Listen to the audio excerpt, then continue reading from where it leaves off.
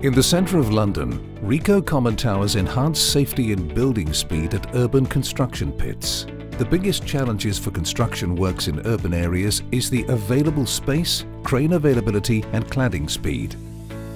The Common Tower provides a solution to all of these. On this building now we've got 5 machines which will take up 15 metres worth of area on one side of a building. So that 15 metres, that will be 15 metres worth of cladding panels that cannot be fitted. So with the Common Tower we're bringing 5 machines into a 3-metre opening. Using a RECO Common Tower means your hoists will take up less cladding area. A maximum of 6 hoists can be attached to a single temporary structure.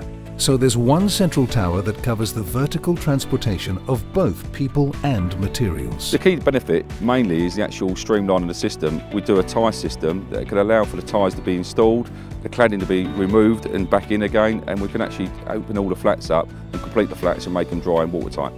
This means that it takes less time to hand over floors to the client, and renting out can start while works are still in progress on the upper floors. The Common Tower is placed on the side of the building so that it only occupies 5 metres of space.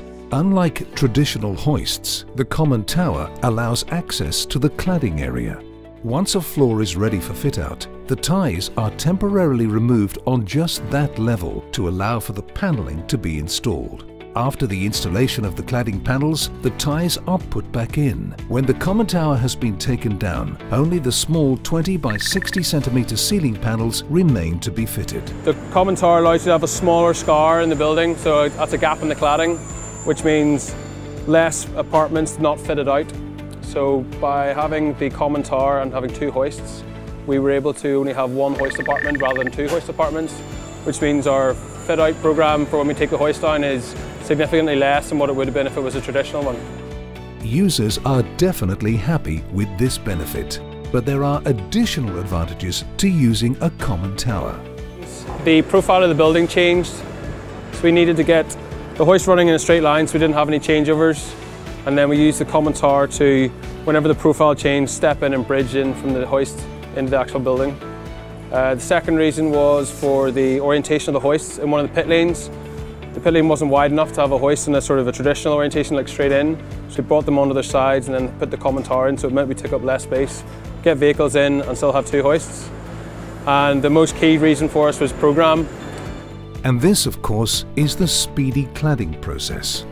But it also refers to the system's capacity.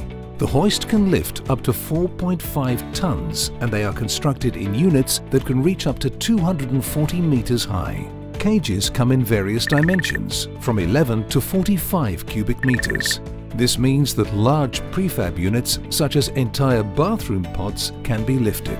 With the machines on this plot, we've got the pods, bathroom pods can actually come in on the hoist itself, so the machine can serve lower floors where the crane, when it gets winded off at heights like this, there's no use. So the idea is that production, it speeds up for the client and the handover of the building to the actual end user. RECO Common Tower. Safer building, lower costs. Read more on recohoist.co.uk.